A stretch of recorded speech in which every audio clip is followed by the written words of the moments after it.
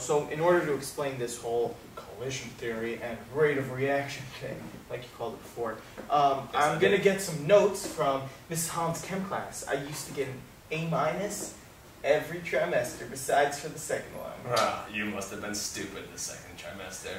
Might be. Number 1, reactant molecules must come together in order to react. Okay, so in order for me to hit you or react to you, my glove or collision particle must come in contact with you, like so. Oh. Number 2, reactant molecules must collide in order for the reaction to occur. So in order for me to do any damage to you and actually break the bond, I actually have to really try hit you either in the stomach or in the face. Number 3, you can make a reaction go faster by increasing the number of collisions. So of course, the more hits I get to you, the more damage I'll do to you. Ah, God. Reminds me of my days at Annapolis. Molecules must collide at a certain orientation to react, because not all collisions end in a product. Alright, so say I were to hit you below the waist, like that, not actually. I would get disqualified, because that's not allowed by the rules. It's not the correct orientation. But, say I were to hit you above the waist, like say your ribs, Oh, God. that would I think you count. made me poop myself. Number 5, reactant molecules must have enough kinetic energy to break their bonds. So in order for me to break your bonds or your ribs, I need to hit you with a lot of force. No! And finally, number 6, the energy required for the initial breaking of the bonds is that activation energy.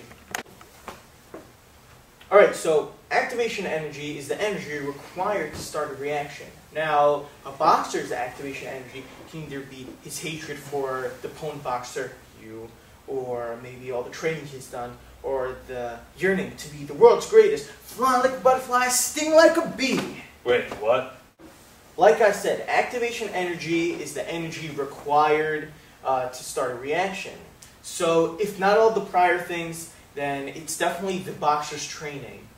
He has to build up enough energy and strength in order to really hit that opponent and really get him down to the ground. Have you seen Rocky before? Yes, I have, many times. Nice. So you know how Rocky there's that whole montage, how he trains and everything. Yes, I do. All right. So at the end, when he beats Drago, all that energy paid off because he had that activation energy to really just punch him and hit him hard.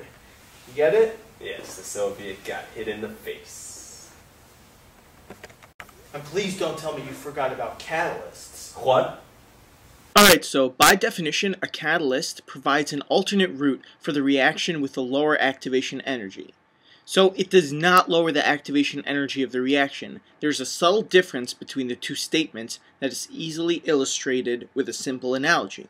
Suppose you have a mountain between two valleys, so that the only way for people to get from one valley to the other is to go over the mountain. Only the most active and energetic people will manage to get from one valley to the other. Now, suppose a tunnel is cut through the mountain. Many more people will now manage to get from one valley to the other by this easier route. You could say that the tunnel's route has a lower activation energy than going over the mountain. But you haven't lowered the mountain. The tunnel has provided an alternate route, but hasn't lowered the original one. The original mountain is still there, and some people will still choose to climb it. In the chemistry case, if particles collide with enough energy, they can still react in exactly the same way as if the catalyst wasn't even there. It is simply that the majority of particles will react via the easier catalyzed route. So, really, I get everything you just said, except you never really made a whole little comparison there between surface area and a little bit of boxing. That's right. Totally forgot. All right. Stand open. Come at me, brah. Alright. Anyway, so, remember the Alka-Seltzer experiment? Yes, I do. Alright, so right now, you're the crushed up Alka-Seltzer. Yes, I am. All open and whatnot. Me, being the colliding particle, Yes, you are. can attack at you much easier and faster when you're all open like this, right? Yeah. If you were to stand open like this for the whole fight, I would get you down much easier, right? Yeah.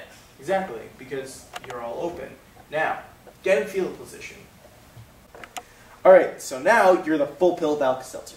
If you were to stay like this the whole fight, it would take me a long time to really get at you. Considering I have to go at every single layer, one at a time, till you finally give in.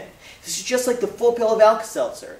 While it took a while to decompose since the colliding particles had to break the large clump of bonds, one level at a time. Please tell me you get it. I feel so exposed, but I do. Baruch Hashem, he gets it! So, any other questions? Actually, yes, I do. Fuck my life. So what are some real-life applications for this whole collision theory thing? Al, you take it from here.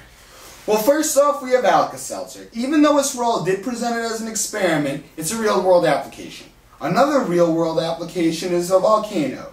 When a volcano explodes, the temperature of the lava increases. The kinetic energy of the particles increase in the lava, which causes more collision. As the temperature rises, it causes the lava to spew out of the volcano as an explosion. I see.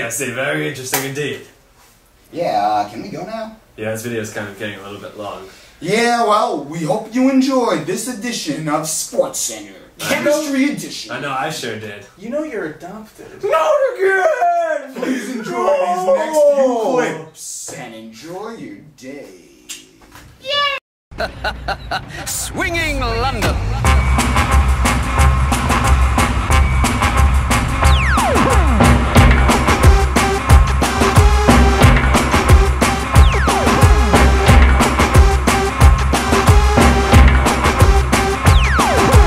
Boys and girls all over the world feel like coming home.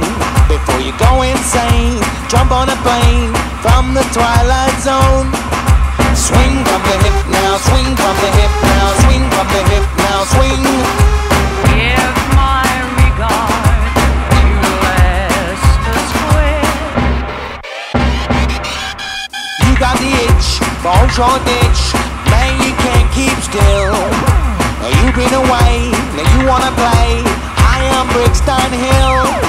Swing from the hip now, swing from the hip now, swing from the hip now, swing. Swing from the hip now, swing from the hip now, swing from the hip now, swing. Get on with the show, I'm calling London. Swinging London. On with the show, I'm calling London, London, calling London, London. Swinging London. Late at night, London's fashion-conscious younger generation head for the cellar discotheque.